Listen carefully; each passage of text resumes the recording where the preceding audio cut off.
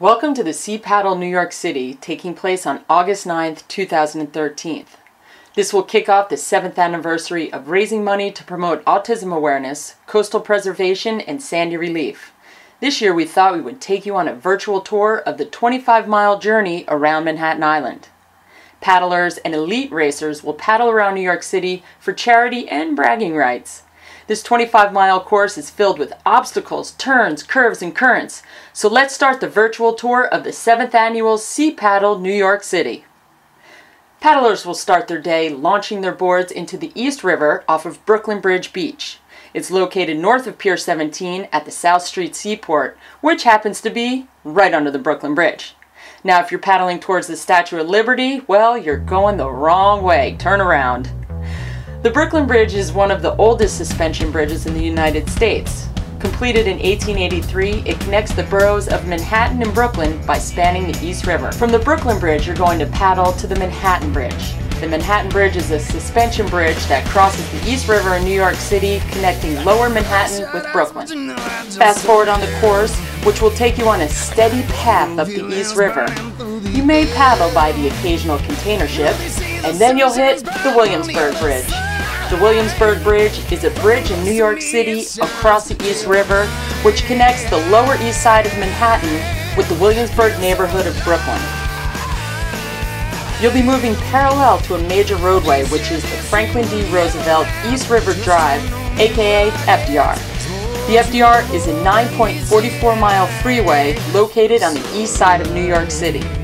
After the Williamsburg Bridge, you'll paddle under the Queensboro Bridge, also known as the 59th Street Bridge, and officially titled the Ed Koch Queensboro Bridge. Keep paddling, look around at all the scenic landscape. Listening to taxis honking and planes flying overhead? Oh, it's just another day in New York City. Everyone's heard stories about the infamous Hell's Gate.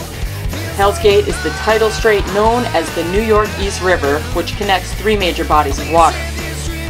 That's the next crossroads, the famous rapids of Hell's Gate. My only advice? Hold on!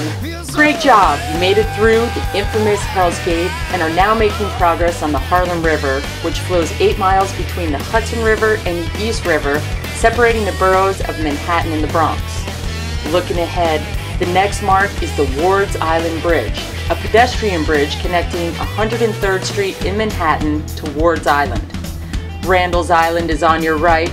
Randall's Island is a non-profit organization that works with the City of New York and local communities to provide an innovative and exciting destination through a wide range of sports venues, cultural events, and environmental exploration for the people of Manhattan. A couple twisty turns and you paddle under several bridges. The Robert J. Kennedy Bridge. Then a short distance away is the Willis Ave Bridge, followed by the 3rd Ave Bridge, the Madison Avenue Bridge, then the 145th Street Bridge. You will paddle past the legendary landmark of Yankee Stadium, which is located in the Bronx and home to the New York Yankees. Coming up, it's a bridge party. Starting off, you have McComb's Dam Bridge, followed by the High Bridge, and yes, it's high. It's a steel arch bridge which stands almost 140 feet over the Harlem River. It connects the New York City boroughs of the Bronx and Manhattan.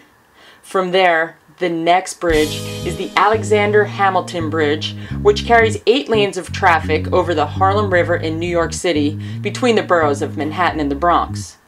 Followed by the Washington Bridge, which carries only 6 lanes of traffic over the Harlem River in New York City between the boroughs of Manhattan and the Bronx. The Washington Bridge has sidewalks on both sides. The University Heights Bridge crosses the Harlem River, connecting 207th Street in the Inwood neighborhood of Manhattan to West Fordham Road in the University Heights section of the Bronx.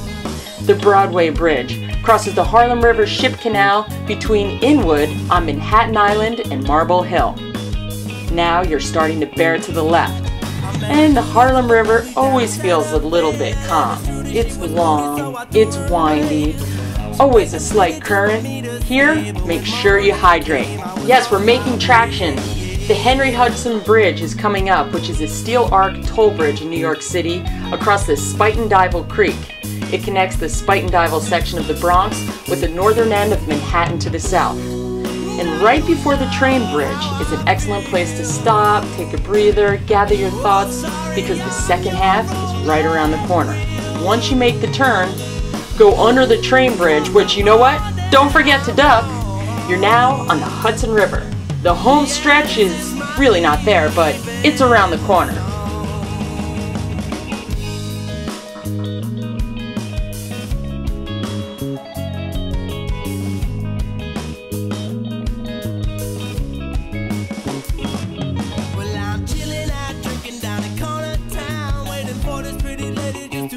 Last but not least, the one and only George Washington Bridge.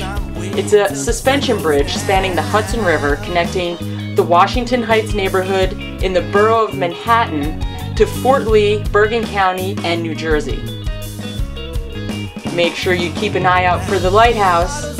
And on the West Side Highway, you pass sailboats that are moored, and there's a really neat marina.